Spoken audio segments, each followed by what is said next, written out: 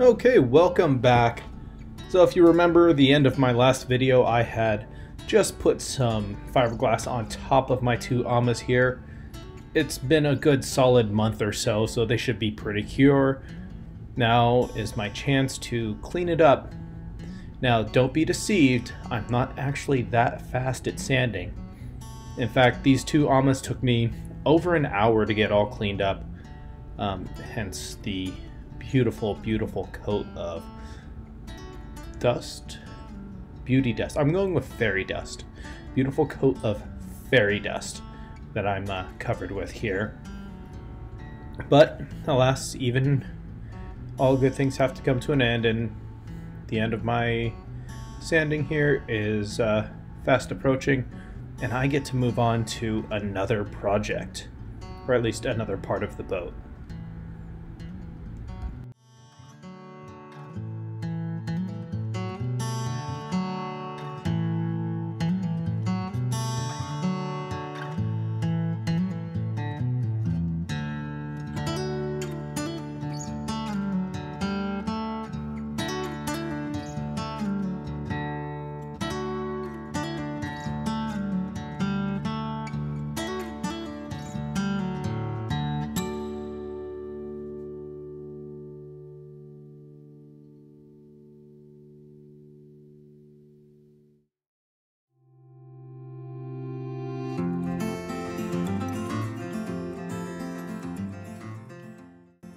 So now that the main hull is done and both the amas are done, I need to connect them together.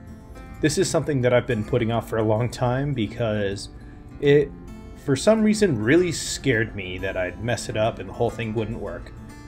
But it had to be done. So this is the beginning of the akas, or the cross beams.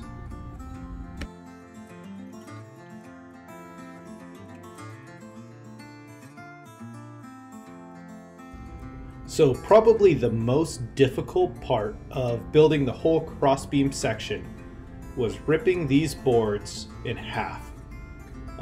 This was added to because I don't have a good controlled shop and I don't have a big solid table saw.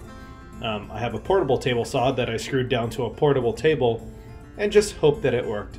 And it did, mostly.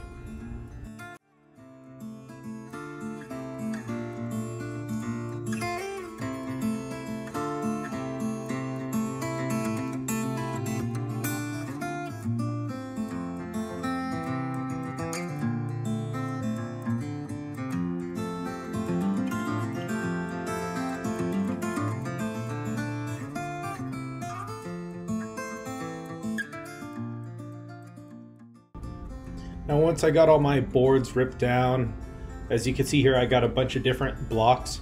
They're actually not all identical in size. Several of them are a little smaller. They actually taper down. These are going to create the spaces between the two different boards on the outside. What I forgot to set up my camera for you to watch was the process of drilling holes in the very end ones. Those are going to hold the dowels that will ultimately hold up the amas. You'll see that come into play here shortly.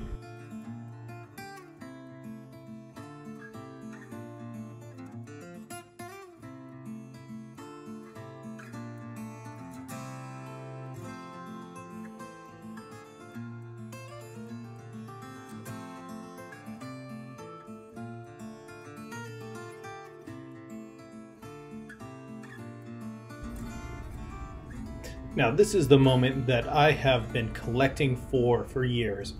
I've been scrounging every little clamp I've been able to find at every garage sale, and then my battery died. So here it is towards the end. You could see the layup on my two cross beams there. And now what I'm doing is removing all of the clamps from previously, and I'm going to just sheet over this side. This isn't going to be structural, it's just going to box them out, make them look better, and this is how I'm going to finish off these cross beams before putting it all together and getting it painted.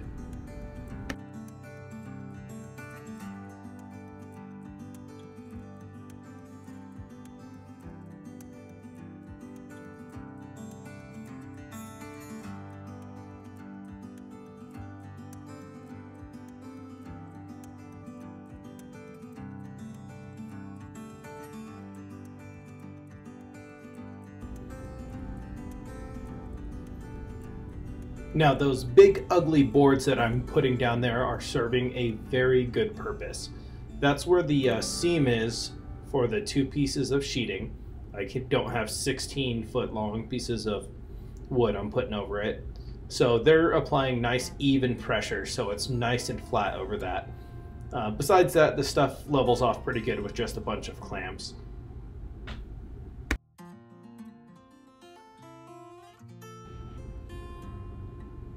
And here we are 2 days later.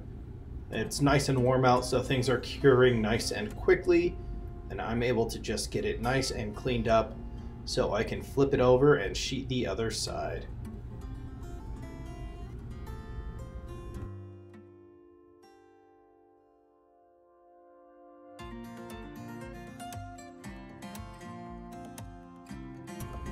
Now, once both sides are sheeted up all nicely, I'm just going to round off these corners and sand them down and get it looking really good.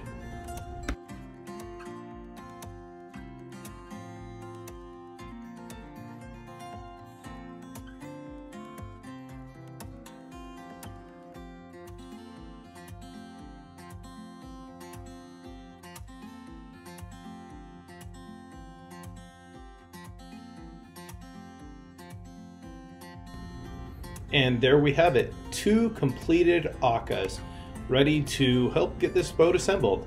So let's see what damage we can do with them. So the last step I need to do to make this boat into, well, one, is to drill the holes into the struts there on the Ammas. This is especially difficult because they have to be at an angle so they are more or less level when the boat's heeling over. I'm picking a point just a couple inches above the base, and we will see how well I can drill into these.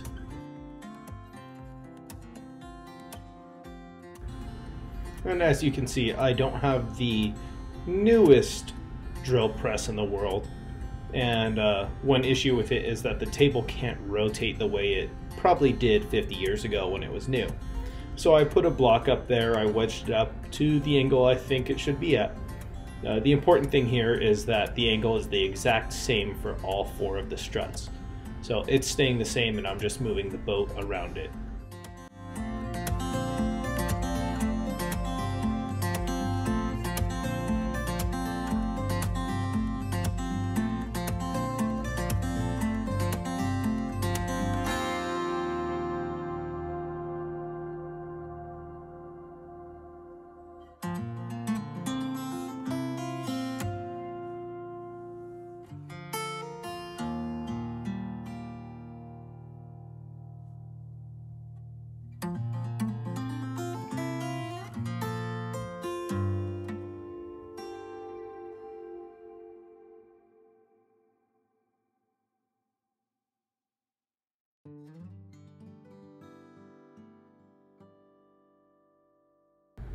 Okay, here we go.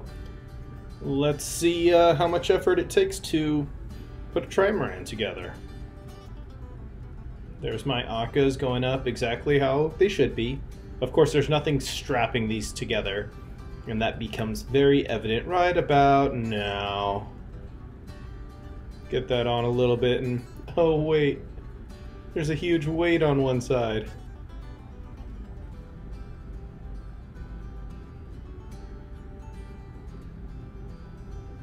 Maybe clamp it down to the main hole. Maybe that's enough weight.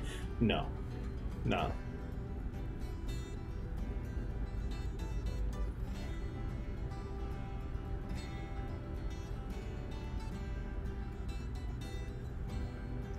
Turns out it's a little bit easier when I don't have to fight gravity quite as much. But look how much of a boat this looks like.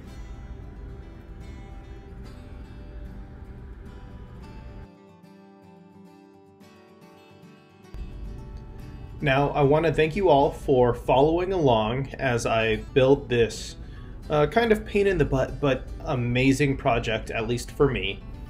I know it's been coming along and I've been seeing big things come in stages, but it wasn't until this point that it really looks like the boat that I know it's meant to be.